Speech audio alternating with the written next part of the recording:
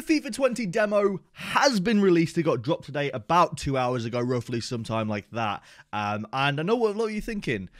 All we have is Volta and Kickoff. Yep, it kind of can get a little bit boring, repetitively playing the same thing by yourself over and over and over again, especially the Volta thing. I believe that you get like a small snippet of the story mode, and then that's it. And with Kickoff, I believe you get the UCL package, which is like the group stage, semi-finals, finals, which again can be pretty boring. So what I'm gonna do today is show you guys how you can play against your friends without being in the same place as them, I guess. I've got a friend who ironically lives downstairs from me, Nerdfire, who's gonna be helping me show you guys today how you can actually play against your friends online on the FIFA 20 demo. Now, this is only on PlayStation. I don't know how to do it on Xbox because I don't think there's share play on Xbox.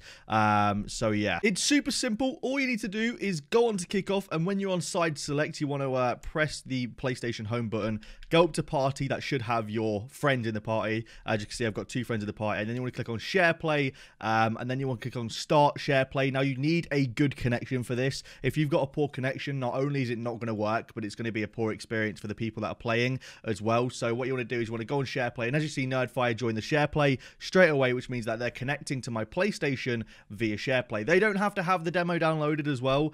They can play just via share play, but it would also help if they have the demo downloaded. And once they're connected via share play, click on share play again, and they say give controller to visitor, and then you can do either allow the player to play as you or play a game together. You want to click on play game together, so you have multiple controllers.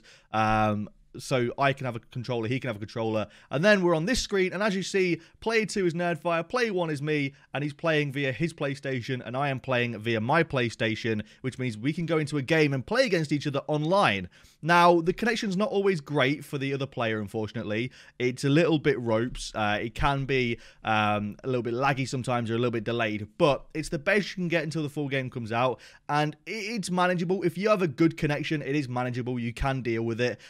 It's not impossible to deal with if you have a good connection on your home internet, and ultimately just whoever's got the best connection on their home internet, just play on their internet, and that'll help. It doesn't matter how far away you are in terms of if you are in the same country at least. But I know if one of you's in America and one of you's in the UK, the connection's going to be absolutely awful. But that's essentially how to do it. If you guys found this video useful, make sure you leave a like down below, subscribe to the channel if you guys are new around here. Thank you for watching, and I'll see you later.